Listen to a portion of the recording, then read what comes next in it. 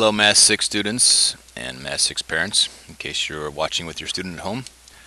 Just want to talk about two more questions that were missed a great deal on the Unit 1 Formative Pre-test.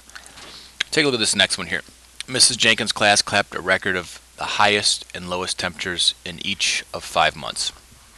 See our table here, highest, lowest, range.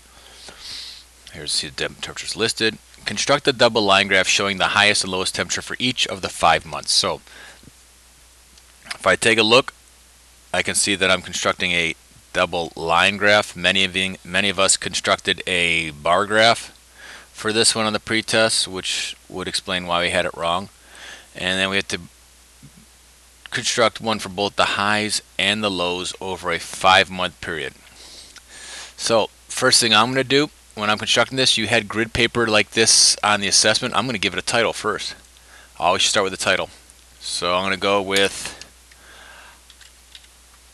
high and low temps over 5 months. Give it a title.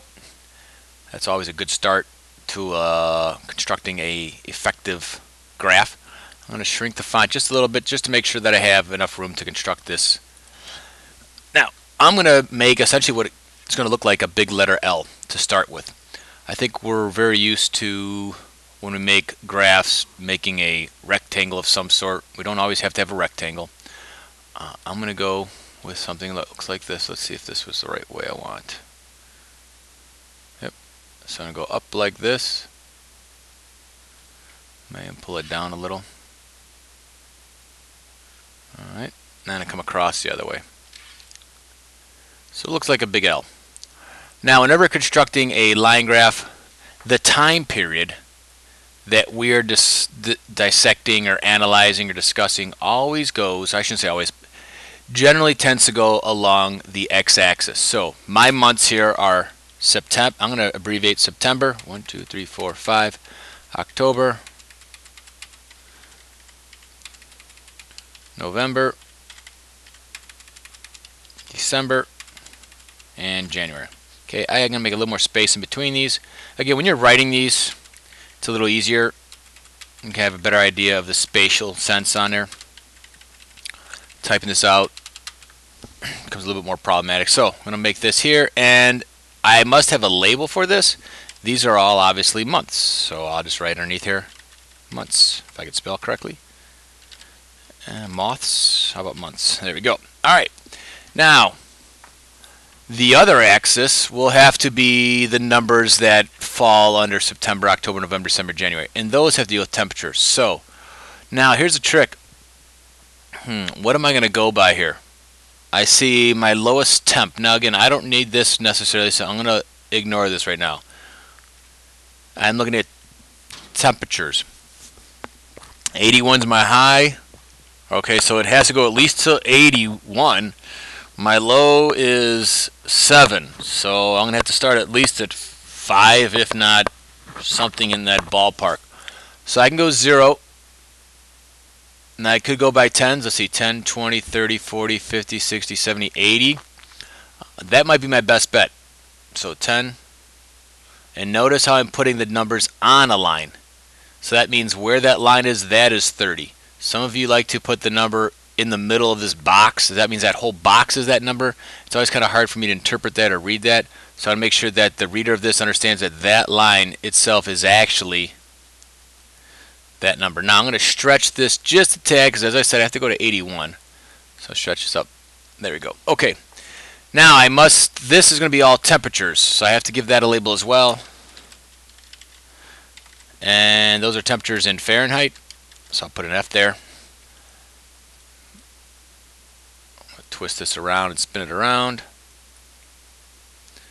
Alright. Now because it's a double line graph, I'm going to have 2 lines on this. So I may want to make a key.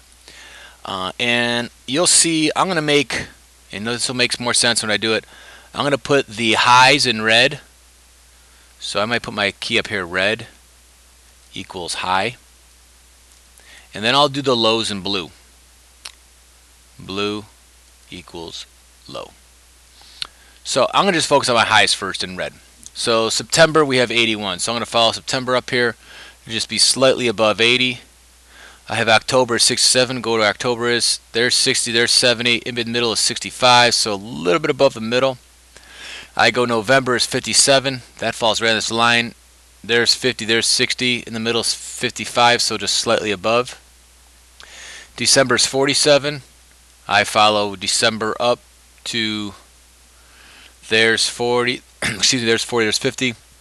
Go halfway between is 45. It's just slightly above 45, or something, 47. And then January is 37. Interesting. It kind of looks like just a nice gradual straight line down. So you have January being 37. Now, once I've done that, I'm going to connect those lines. You will have access to a ruler if you so desire for the assessment. So going with these lines, and let's make sure it's in red. Going from one to the other.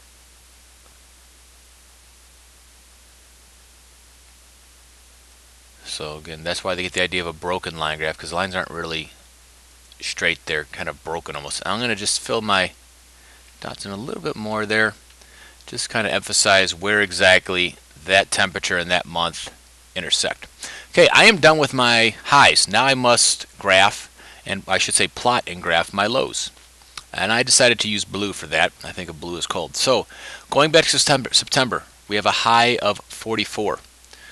So September, there's 45, just slightly below. And again, that temperature for September should line up with the high. They should be kind of underneath each other.